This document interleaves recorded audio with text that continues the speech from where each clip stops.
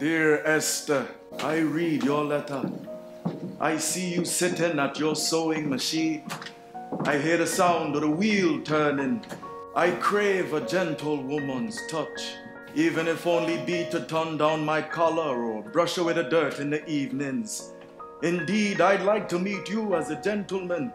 I think much about the suit I will wear and the colors that your eyes will find pleasing.